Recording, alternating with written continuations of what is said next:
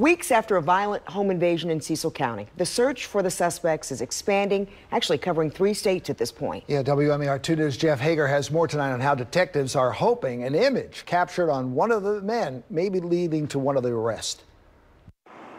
Billed as a scenic tourist stop, the town of Northeast, situated along the Chesapeake Bay, is now the starting point for a manhunt, as Maryland State Police search for 4 men responsible for a brazen crime.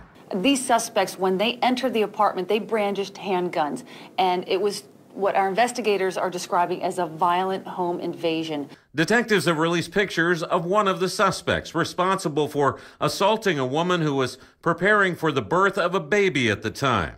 A 911 call brought police to the unidentified apartment complex in the nick of time. They were able to get the pregnant woman to the hospital.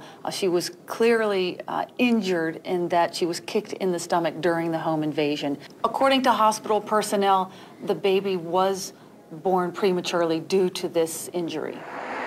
With the small town's proximity to Interstate 95 and near the juncture of multiple states, police have expanded their dragnet. Part of the issue here is that our investigators are not sure where these suspects are from.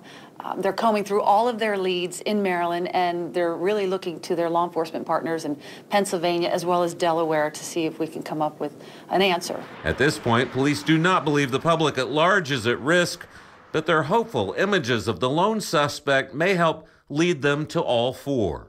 Our investigators believe that this was a targeted home invasion. Whether the victim and the suspects truly know each other, that's still part of the investigation. At this point, our investigators are really focused on the identity of this individual who we have a clear picture of. In Cecil County, Jeff Hager, WMAR 2 News.